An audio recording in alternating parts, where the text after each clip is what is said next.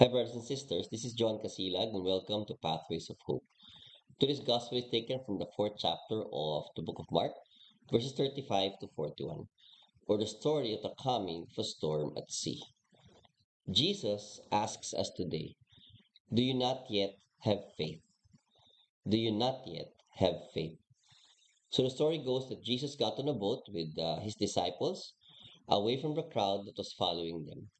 It was evening, and there were other boats at sea with them. After a while, a storm came, violently rocked the boat, and it was getting filled up with water inside. So, not surprisingly, the disciples got thrown into a panic, woke up Jesus, who was sleeping, and questioned his concern for them, asking, Teacher, do you not care that we are perishing? After which Jesus stood, rebuked the wind, and silenced it. After calm had returned, he then turned to the disciples and uttered these stinging words: Why are you terrified? Do you not yet have faith? Here was a group, my dear brothers and sisters, who were part of the ministry of Jesus. Not just a couple of onlookers, not just curious people going with the crowd waiting for a teaching, not just sick folks looking to be called and healed. These were men who have the privilege of spending their days with our Lord, listening and learning from all that He has to say, witnessing firsthand the love that He spreads. Men who are supposed to be transformed by being the presence of the Messiah. But Jesus' presence in that boat didn't seem enough. These were the same men who cowered in fear as that storm blew, despite having Jesus right at the boat with them. These same men scolded Jesus as if he didn't care about them, and these same men showed a tremendous lack of faith, all the while knowing what kind of person the man on the boat was. It took our Lord ordering the waves to ease, to allay those fears. Jesus' question to them, asking about their faith, also asked his question: Am I not enough? Am I not enough?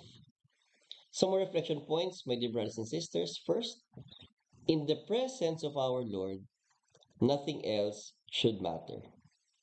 When we have the King in our corner, no circumstances, no difficulties, big or small, should shake us. In Matthew 27, verse 4, Jesus would liken us to wise builders who build their homes on strong foundation. And that foundation is Jesus. Second, true faith need not test Jesus. To him who has faith, no evidence is needed. To him who lacks faith, no evidence will ever be enough. When we have the King of the universe at arm's reach, no test is required, only confidence that He has our best interest at heart. And third, gratitude first, amazement later. While the disciples' jaw would drop at awe at what Jesus did, it struck me that this was their first response to Jesus calming the sea. That instead of turning around and thanking Him, they chose first to marvel at what they witnessed. My dear brothers and sisters, Saint Teresa of Avila sums it all up so wonderfully when she prays, Solo Dios Basta, or God alone is enough. And He should be. When God suffices for you, you know that you have fully received the faith that Jesus offers you each and every day. Solo Dios Basta. God alone is enough. God loves you, kapatid. Know that He thinks about you and loves you always. And if you're blessed today, do like and share this page so that many more may hear about this great, great, great love of God. Have a great weekend.